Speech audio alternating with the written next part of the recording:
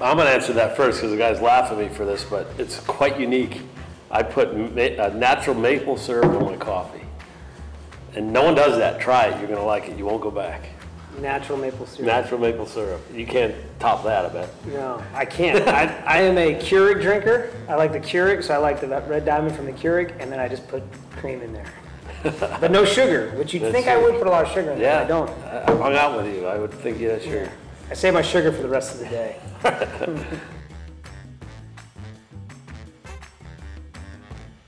There's some good ones along the way. I mean, it was great, when we won our first game at home and Prosper scored the game winner in extra time. But I think we see ourselves about results. So it was the first playoff win, scoring that goal. J.J. Williams scoring the goal in North Carolina. But we want to build on those. Those are all good first steps. We feel like there's a lot more bigger moments for our club in the future. Yeah, I'm going to second that to say I haven't had it yet. It's coming. I think there's some unique moments. That stretch we had in the first year of reeling off shutouts with the team that we built that first year, and we had plenty of things to work on, but turning that around was pretty special for me because it was a tough thing to do. Yeah. But we haven't had it yet. It's coming.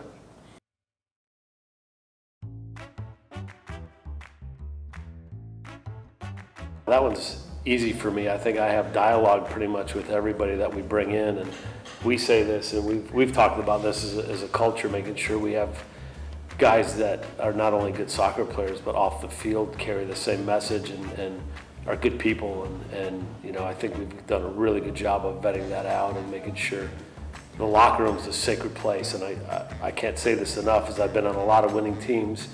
And you can always look in the first place you look is the locker room, if that's a really healthy place, and we really do a good job of trying to bring those guys into our locker room. So yeah, I think that I'll echo that and not add much more, because I think it's something we talk about quite religiously. A bit. Yeah, it's something, and the locker room it's really hard to be a good teammate. I mean, really to be an altruistic teammate that supports the team when you're not playing. And those are qualities that you have to have in a locker room. Not everyone can play. So as a teammate, you're going to have the times when you're on the field and your teammates have to support you, but the times when you're going to have to support your teammates. And that's something that you can tell. And not everyone has that right away, but we try to create that in the locker room, that everyone matters, and that the guy next to you, that's the most important piece of the puzzle. Yeah, selflessness comes to mind. Like, you got to be a selfless person, just to put your sometimes pride aside and make sure you're looking out for the bigger picture.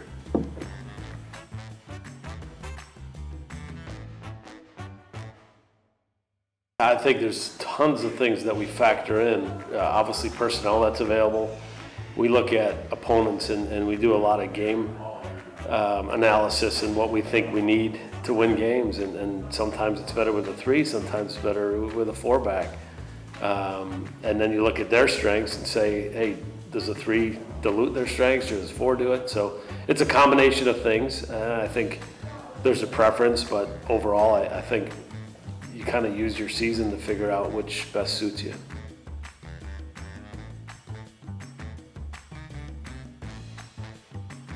I think there's a unique kind of relationship there, because you have the USL has MLS teams in it, second teams in MLS, so they're always scouting, I believe. At least those teams that have second teams, they're always watching players within their team and then players on other teams.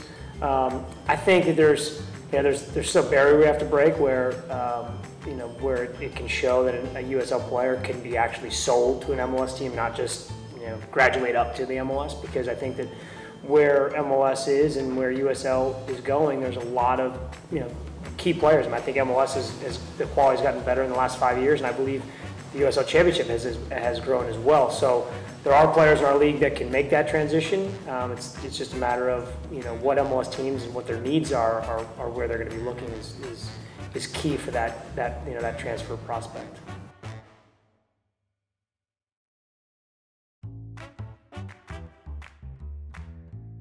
I think there's a few things at play, and I think early on, I think it'll be interesting to see how that happens. But over the course of time, you're going to just see USL differentiate itself in some regards from the MLS second division, just because USL Championship is such a high level, and you're going to want to have those pros, in that environment. And so, it's still going to, I think the next transition you're going to see, and it's kind of come out at the USL meetings, were that after the 2022 season, there won't be any MLS 2 teams in the USL Championship, which I think is an important step. And it starts to talk about what USL Championship is, which is, independent league that's, developing players and signing players that, that are high quality, professional players. And I think that's a really key differentiation, and takes away that second division, makes it a second division as opposed to a minor league system when you do have professional teams from MLS down in your league.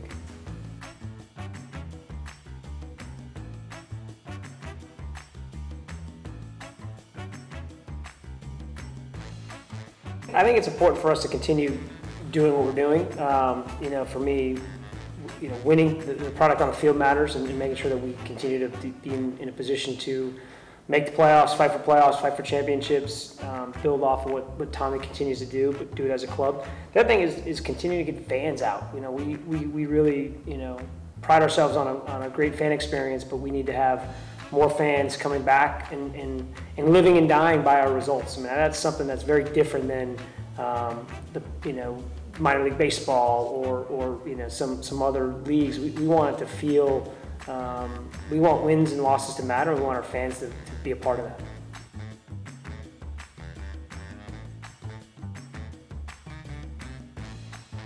We rely on a few things that we take weekly, and one of the things I think is unique to our team is we have an Ironman award.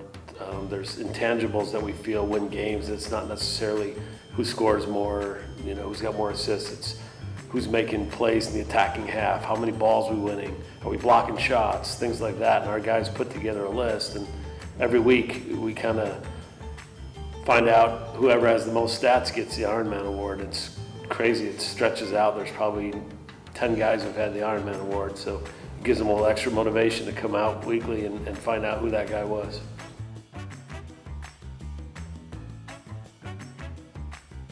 Bruno's, still rehabbing, recovering from an injury, that was developing over time. This from preseason on, it was lingering. So we wanted to make sure we got him rested, get him fully recovered, and we're hoping to have him, at some point in August, the end of August, maybe in September. But he's starting to make strides to make that return.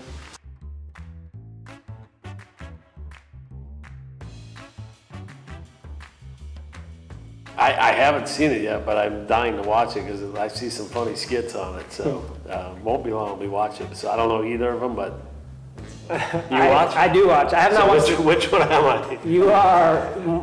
Because when I watch it, I'm gonna. You're a combination of, because Tommy has a real positive outlook on kind of the game and some bigger picture lessons that are from the game. But at the same time, he's a little bit harsher than Ted Lasso if the boys aren't following the game plan. I'm excited to see the new season because the new season just came out, but I am holding on. I don't know. I'm waiting until I can binge with my wife because we watched it the first time. We loved it, so we're waiting for that.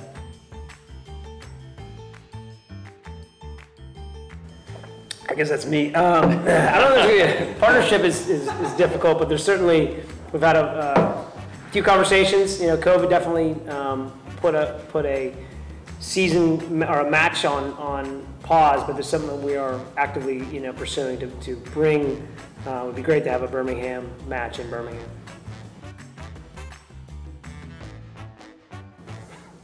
Boss, are we getting messy or what? We lost out on the bid. Yeah. PSG may have snuck in there.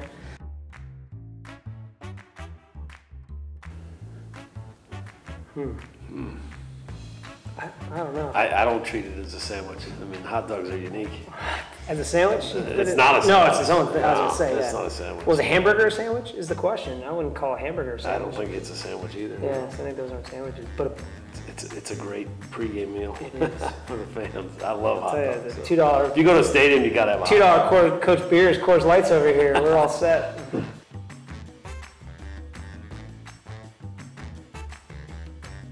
I'll let Tommy think on that one because I'm sure he can come up with some good ones. I think I know where he'll start because there's been a few. That's the thing about Tommy is I think we've had a very open relationship and I'm very.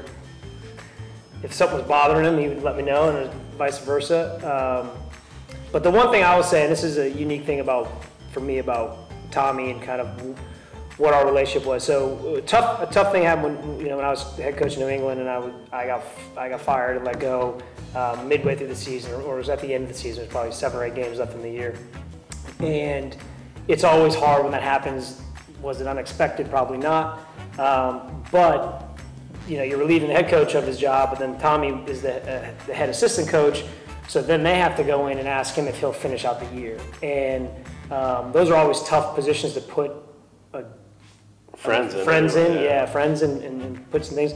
But what I always will always respect and take, and anyone that's in these situations, Tommy was asked to do it by the organization of New England, which was the right thing to do because he's the next coach in line.